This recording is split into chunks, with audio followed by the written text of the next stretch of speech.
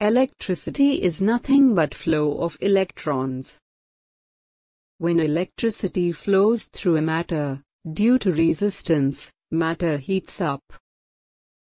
Sometimes excessive heating can damage the matter.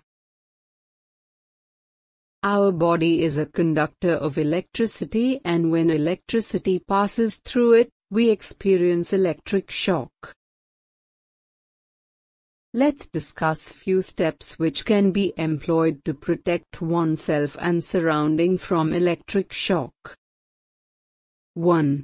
Wearing slippers or shoes made of insulator material while repairing electric instruments.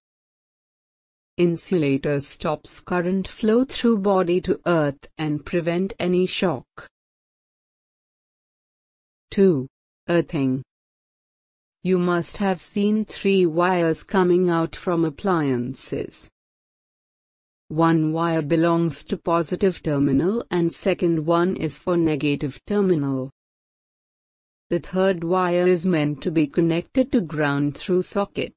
This is also known as earthing.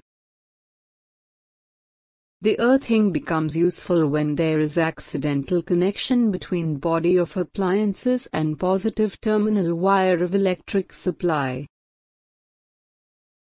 If the earthing is not done, current will flow through the person's body on touching the appliance and cause electric shock. But when earthing is done, all the charge will flow to earth and there will be no shock. Every house has earthing done by using metal wires and rods. 3. Protection from lightning.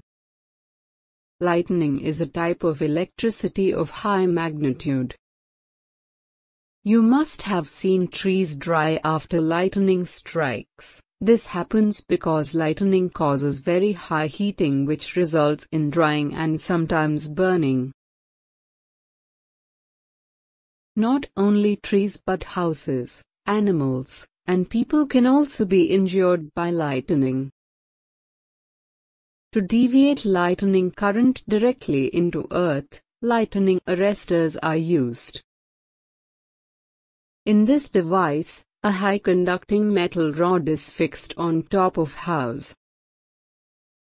This rod is connected to another rod which is placed deep in the earth through a metal wire. When lightning strikes, rod on top of house absorbs all the charge and conduct them to deep inside earth. Since everything is made from conducting material, heat generation is very less,